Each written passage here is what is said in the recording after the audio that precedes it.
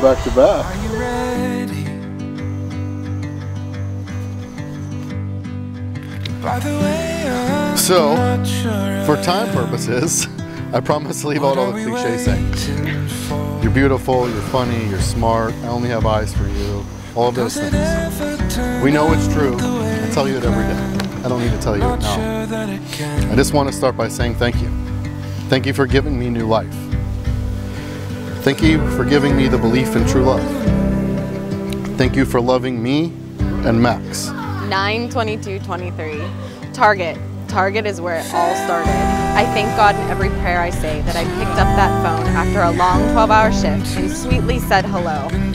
My probably very preoccupied, irritable, exhausted hello was only to be met with a calm, masculine, safe, but oh so sweet hello back. That was everything right there. From that moment on, you had me. Thank you for loving me. I know that that's not always easy. Thank you for beating cancer with me. Having you by my side made that journey so much more tolerable. We had more hit us in our first few months than most have in a lifetime. But we did it. We got through it all, and we got through it all together. God didn't make man and woman to be alone. I just wish it didn't take 37 darn long years to find you. You're a humble man, but that's okay because I like to brag. However, there's one thing I personally don't have to openly brag about because the world sees it too. This one thing is even more admirable, respectful, and just darn beautiful. And that is taking my 2 babies in as your own.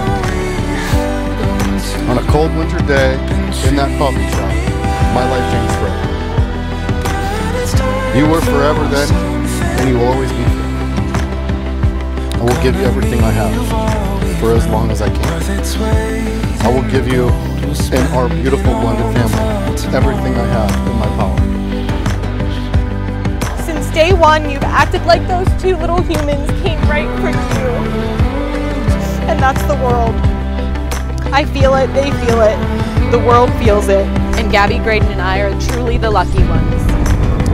My 30s weren't the easiest. I stopped believing in the saying, good things can happen to good people. I needed you. I need you now. I needed you then, and I'll need you forever. In a way it feels we've only just begun, and we're not the only one.